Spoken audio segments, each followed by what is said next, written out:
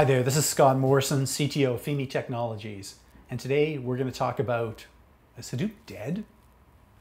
This has come up a lot in the last couple of years.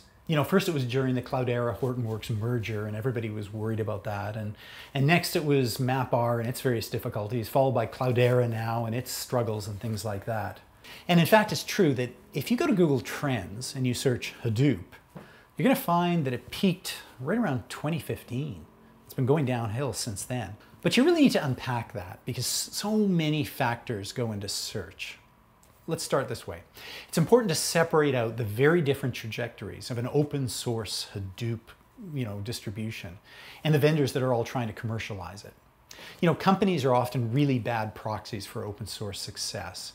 So let's put the vendors aside and let's look at the tech.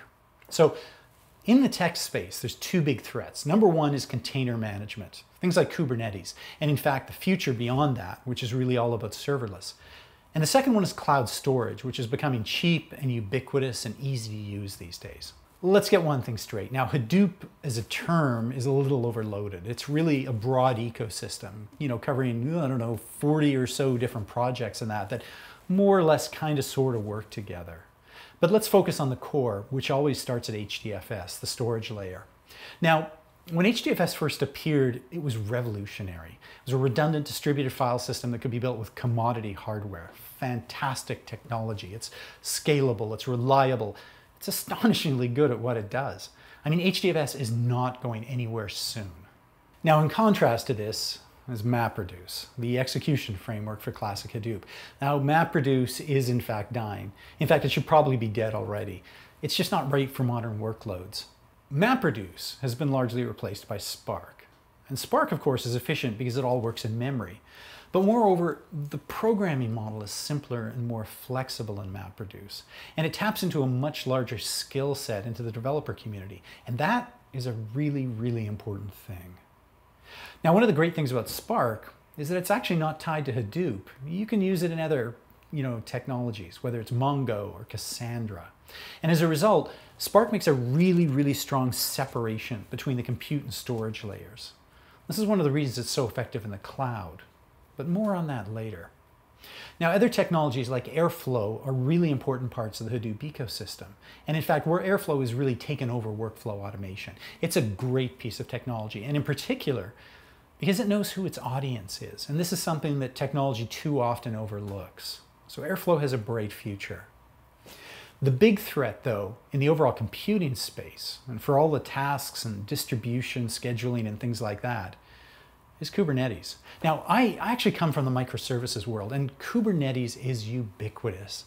It's everywhere, it's scalable, and it's a lot easier to use than people think.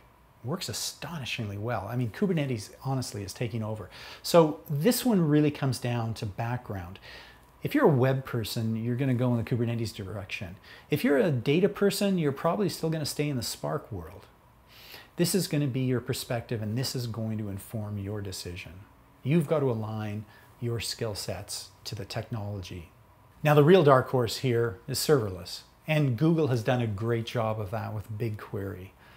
Now, serverless is gonna rule the world. Trust me on this one. The question is just when. There's a lot of pitfalls in the technology still, but those are gonna go away. Now, onto the cloud storage question.